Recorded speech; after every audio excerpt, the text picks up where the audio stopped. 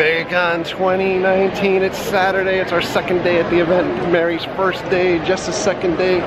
We're back!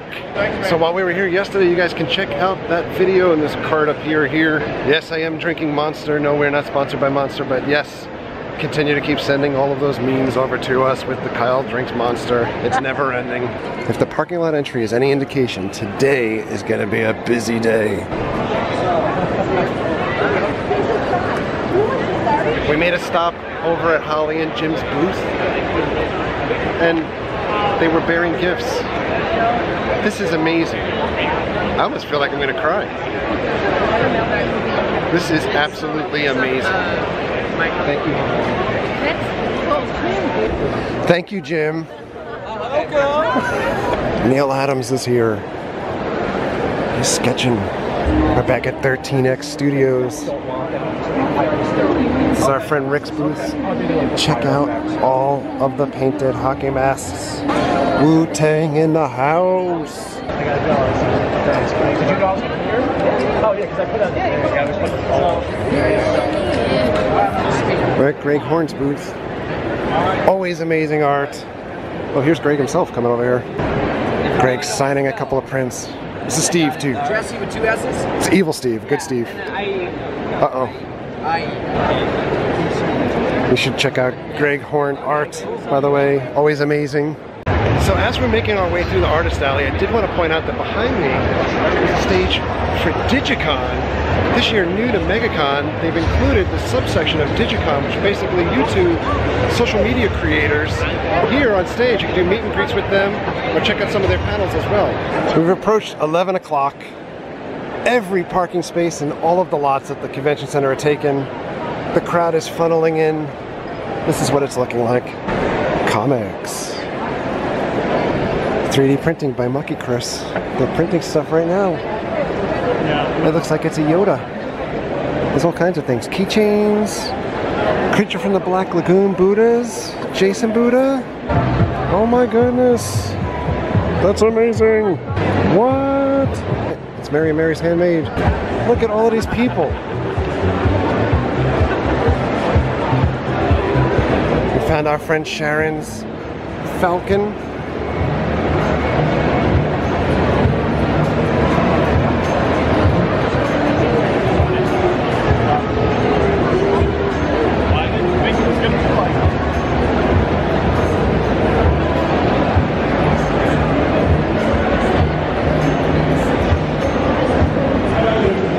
Wally.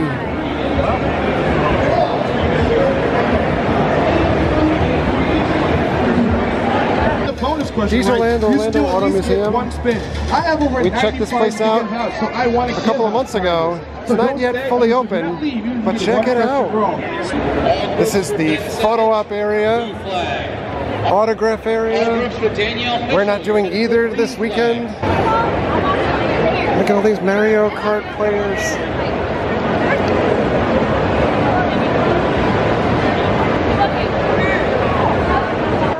Alright, so we escaped the vendor room. We're heading upstairs to see the Lost Boys panel. I think this is the line to get in. If we could find where it ends. While we wait online, see everything that's happening behind us. There is a Cylon Raider down there. Look at that. That's pretty awesome. Not quite as busy as Back to the Future, but there were a lot of people here. There's 3 chairs up there. Will Corey Feldman be part of this panel? It's supposed to be Kiefer Sutherland and Jason Patrick. Will Corey show up?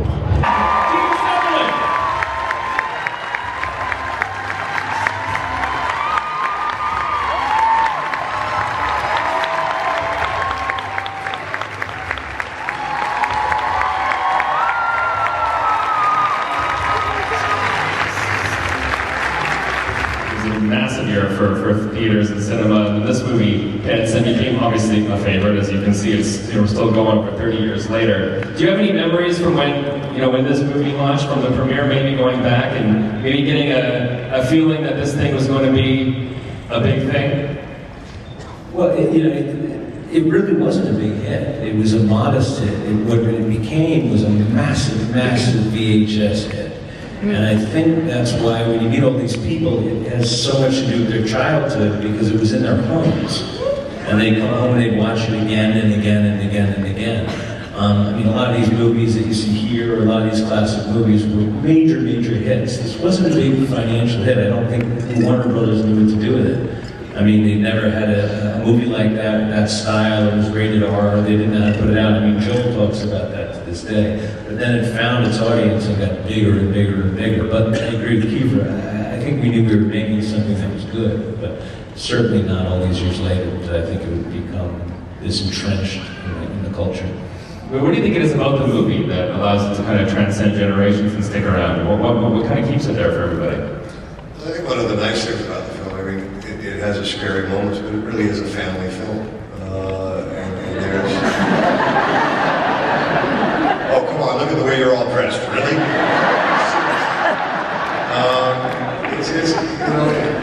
It poked fun in itself, and I think it had a real sense of humor, and I think that was a real credit to Joel Schumacher, and he found that and nurtured that in the film. And by the way, I think you all look awesome. Come to fruition. Was that something you would want to be a part of? Would you want to return to the show? Me personally, no. Lost Boys was such a kind of special moment in time for me as an actor, and what it represents kind of over the last 30 years. Some things just need to be left alone.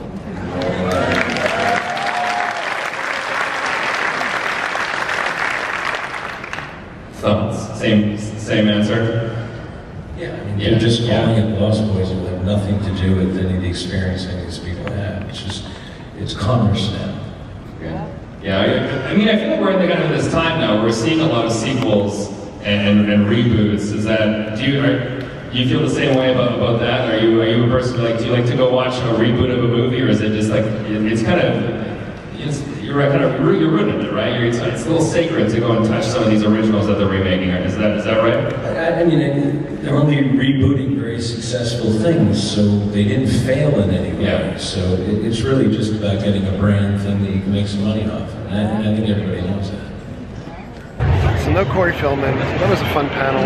The rumor is that Corey Feldman was not invited intentionally to this panel because Kiefer did not want him as a part of the panel. We have a congregation of Spider-Men. What is happening? We're heading back in, but sadly Swamp Thing is heading out. We're at Wild Bill's. We paid for 1 cup. We have different pricing. There's single barrel versus double barrel, but it's basically starting at 25 bucks to drink for the weekend. Craft sodas, and believe me, each bottle of soda at the vendors is normally about 5 bucks, including water. So there are plenty of water fountains, but I love the grape and black cherry, and we're filling them up. The autograph area is bustling this year. We've got a lot of talent here. Rose McIver, Dan Fogler, you remember from Fantastic Beasts, as well as the Goldbergs, Stephen Amell, John Bowerman, David Tennant, Corey Feldman, Ke Huy Quan, Sean Astin. Oh, by the way, Quan, I have not seen him at an appearance before. Short Round from Indiana Jones. Tyler Hoechlin and Zachary Levy is here too. Levy? On the other side of the convention center we have Jason, David, Frank from Power Rangers, and they have the cast of Boy Meets World. I am not waiting to meet Boy Meets World because Mr. Feeney is not here, and I'm boycotting this. No Mr. Feeney, no Boy Meets World. Tahiti, it's a magical place.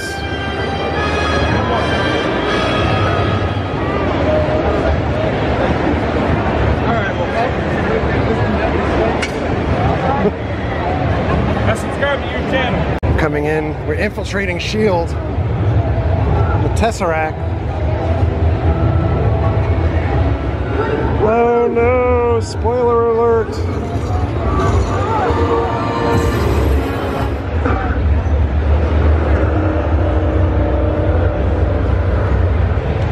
So we ran into Super Dave.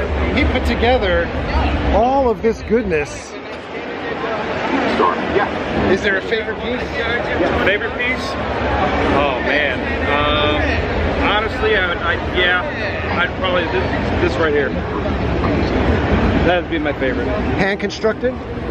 It's out of ABS plastic. It actually came from China. Okay. So I did have to modify myself to make it fit, you know, my hand. Okay. So it fits? But that I have a lot of fun with that one. All right. And this is recently constructed. It works. Still proof that Tony Stark had a heart? Has? Well, unless you put them together, then he'd be a Time Lord. We missed the R2s yesterday, so we're gonna go check these out for a minute.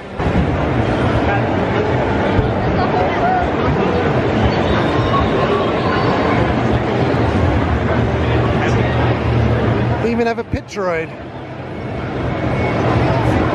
How do you get the pit droid to stop? Punch it in its nose. Oh, come on. Awesome. R2P49.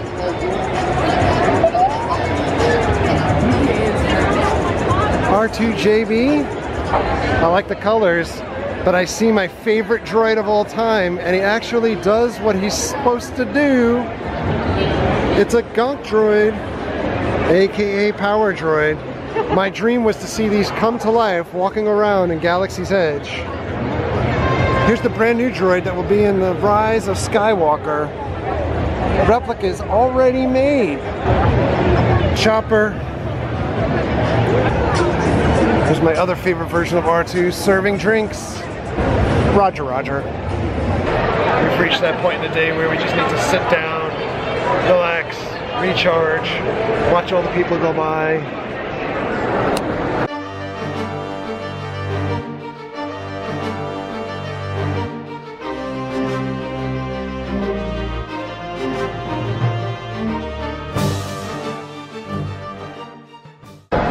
We're being visited on the floor from our friend R2 and our other friend Aaron, who's also R2, the living embodiment. There's nothing to fear here.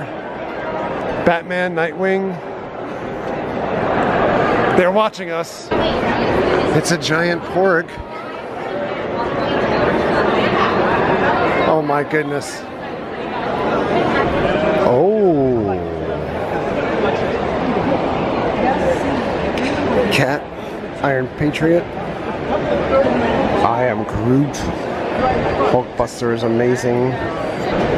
Lightsaber, lightsaber, I want to hold my lightsaber. Look at that Sith holocron. And a Rebel holocron. We Level Up Outfitters. They have this amazing gauntlet shirt. That's awesome. At U3D, you can make a 3D printed image of yourself, either as yourself in regular clothes or cosplay images, very similar to like the D-Tech type Stormtrooper statue that you guys have asked me about in the past. We did at Star Wars Weekends years past. But there's all different types of varied pricing.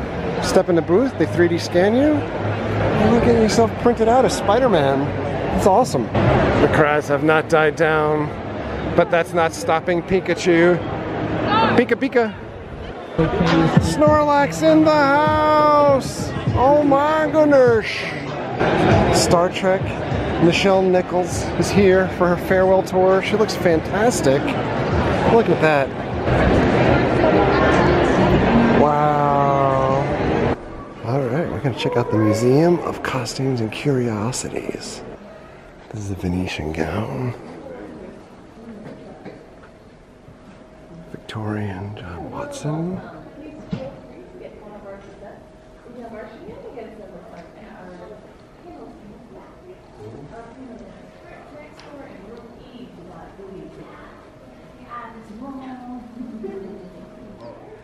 Day dress. This is pretty awesome.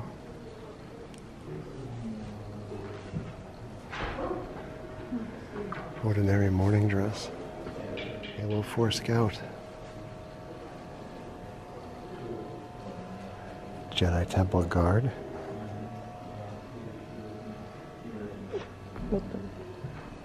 The Machina Mensch, aka Futura.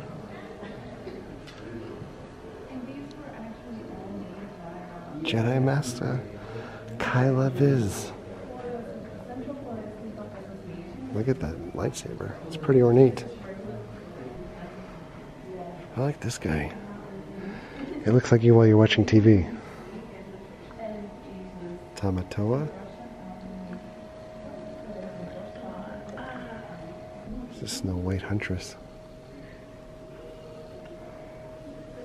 Pocahontas. England visit dress. Ariel. Ursula.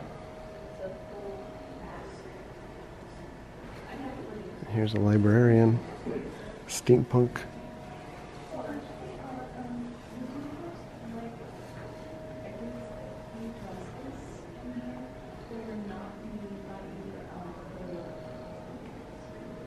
Balthazar.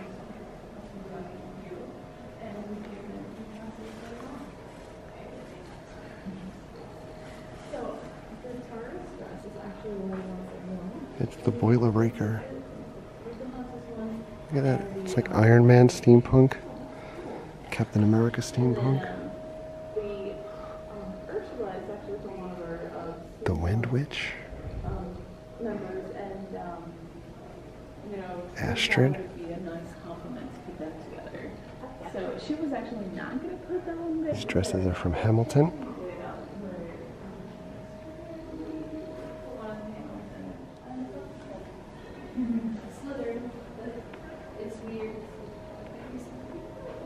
Check out Thor. I got my Thor. He's on. If he was And Victorian Captain America.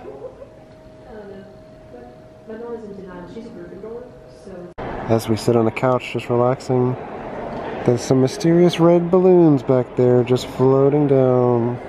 Alright, Orange County Convention Center, we're getting out of here for the day. Well, this brings to a close yet another awesome day at MegaCon. MegaCon Day 2 for us, Day 3 of the actual event. Started off amazing, this amazing drawing from Jim Ballant.